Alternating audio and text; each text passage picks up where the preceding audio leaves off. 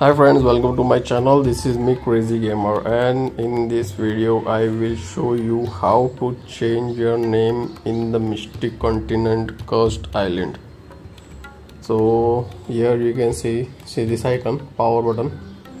Here you will see the power. Click on this, not in this icon, here on the photo.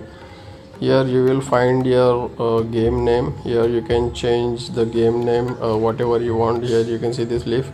Click on this, and here you will see the rename option. Click on the rename option and change the name whatever you want. I am changing to Crazy Gamer, CRAZY, Crazy GAMER, Crazy Gamer. So here I had changed my name and using this new one. After this you will not be able to change for free. It will be like cost you 200 coin.